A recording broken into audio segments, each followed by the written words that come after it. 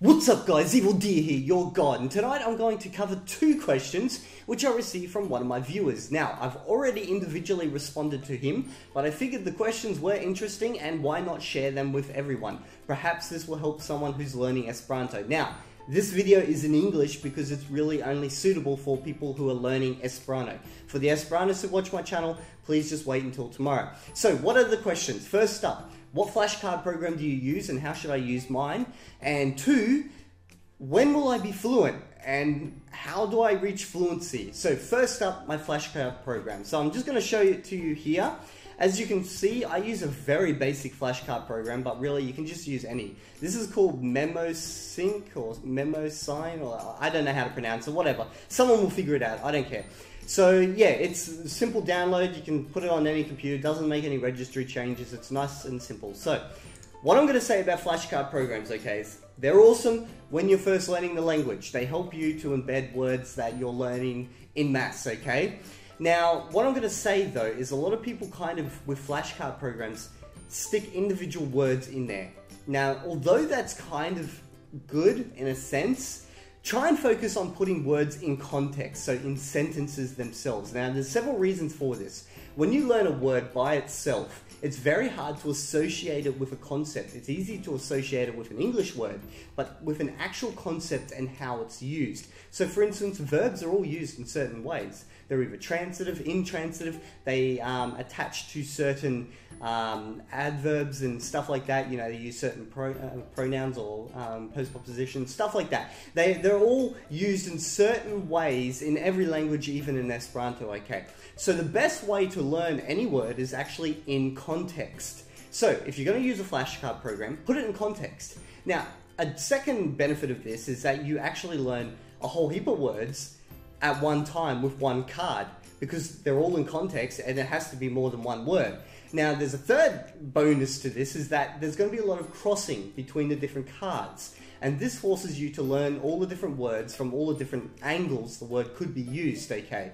In all the different, like, nuanced environments. So if you're going to use a flashcard program, which I recommend when you first start with Esperanto, or any language, put sentences in. Don't put individual words in unless you have to and you can't figure out how it would exist in the sentence, but it's best to put it in the sentence, and if you can't figure out a sentence, well, then probably don't put it in there in the first place.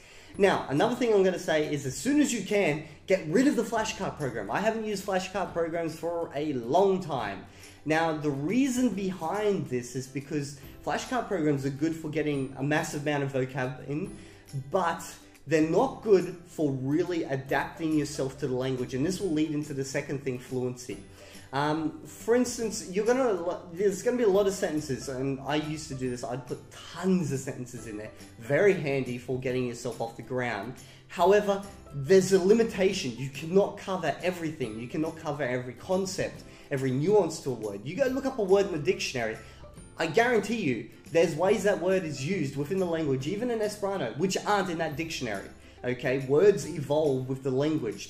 For instance, a word might be used in a certain context in everyday life, but in science it has a different meaning. In religion it has a different meaning yet again, or at least a different nuance to the meaning, and a different way it's used, okay? So, what I'm going to say is get rid of the flashcard program as soon as you can, and start reading, listening to music, speaking, and writing, okay? Because that is the only way you're going to start learning the language completely and with every type of nuance and how it's actually put together, okay?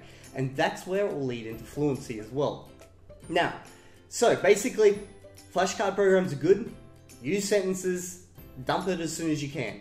Now, I'm going to move into the second point, which was, why am I not yet fluent and how do I reach it? So this question came from someone who'd almost completed their Duolingo tree and they felt that they weren't fluent yet. And I'm just going to say right up, you're already fluent to a degree. Now, fluency is a very ambiguous word or idea, okay? So what is it generally? What do people mean by fluency? They mean that you're able to express yourself in the language and understand, obviously, other things in the language without pretty much any interruption, okay? Now, you can be fluent about everyday concepts, but that doesn't mean you're fluent about religious concepts. That doesn't mean you're fluent about you know, concepts that only doctors would care about or programs would care about. In all honesty, there's a lot of things I'm not fluent about, even in English. I can't discuss, you know, doctors' jargon in English. And you might say, well, that's not really fluency, that's just specialized language. But technically, it's still a part of fluency, isn't it? See, fluency is so ambiguous, there's no end to it. Literally, I reckon if I grabbed an English dictionary, there'd probably be a good 30% of the words in there. I just don't know. So what is fluency? I would say that fluency is being competent, able to speak without too many problems and understand without too many problems everyday topics, okay? And things that interest you, or at least interest the general population. So, are you fluent yet at the end of the Duolingo tree? No, I'd say you're about middle level, okay? There's a lot of things that you will still be translating in your head and you don't have fully embedded yet, but you're already becoming fluent in certain things. So let me explain what I mean by this. So imagine that you've got a piece of paper, okay? It's a very large piece of paper. And on it is written every single word and concept of the entire language of Esperanto. I know that's impossible. Just imagine, okay? And right in the middle is the first words that you learn. Saluton, which means hello. Kiel vi fartas, you know, how are you doing, type of thing. And from there stretches out to conversational topics, and then stretches out further into like science, religion, politics, and stretches out even further into just like random topics like programming, or you know, wiki-based language and stuff like that. So when you first learn a language, you've got this piece of paper, okay, and imagine that you're holding it above a bucket of water, and the bucket of water is your full understanding, full fluency. And you dip the water literally on the word hello, and what happens from there? It starts growing out, it soaks outwards, okay? That's what happens with fluency. You start with one concept, and you fully understand that concept. If I say saluton to you now, and you're even a couple of lines into the Duolingo tree, you know what that word means off the top of your head. You don't have to translate it in your head in English. So that literally means you're fluent in that one word and concept, okay? Fluency is just that on a massive scale. So as you progress through the Duolingo tree, you'll become fluent at more and more concepts. You're not fluent in the entire language, but you're beginning to become better and better at different concepts. But there's a certain stages to fluency. First, there is recognition of the word, okay? But you still need to translate it to fully understand it. Next comes the point where you know what it means, but you might not know how to use it in, say, every context. And then from there becomes complete and utter freedom of using the word, okay?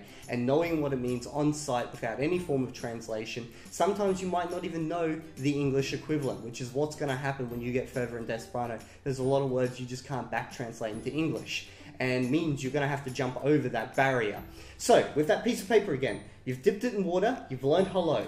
You're fluent in that. It spreads out. You've now learned all the everyday concepts about the weather, about, you know, talking to people, about meetings and stuff like that. And then from there, what's going to happen is that it's going to spread in all sorts of random directions, and you're going to become fluent in different topics based on your interests. If you're really interested in, say, gardening, and you read a lot about gardening, and you start reading a lot about gardening in Esperanto and talking about gardening with your friends who like to garden in Esperanto, you're going to become really fluent at gardening conversation.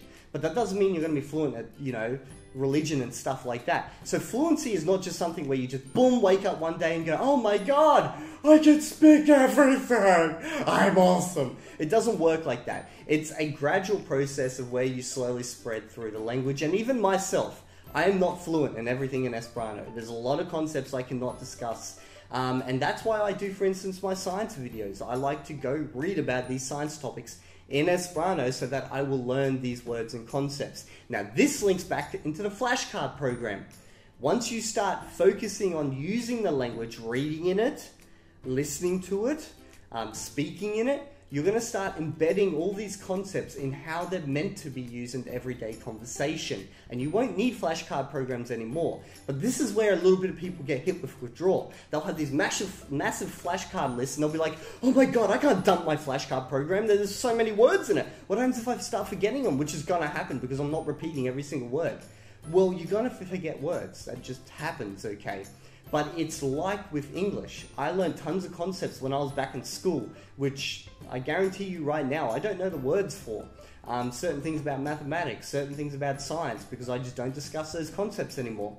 What will happen is you will start to learn and embed words that you actually need and use. And eventually, even those really rarely used words, because you'll start to encounter them, say, once every couple of months in a book, will start to embed as well. So it's basically a gradual process. So the entire idea behind this video is use flashcard programs. They're good at the beginning.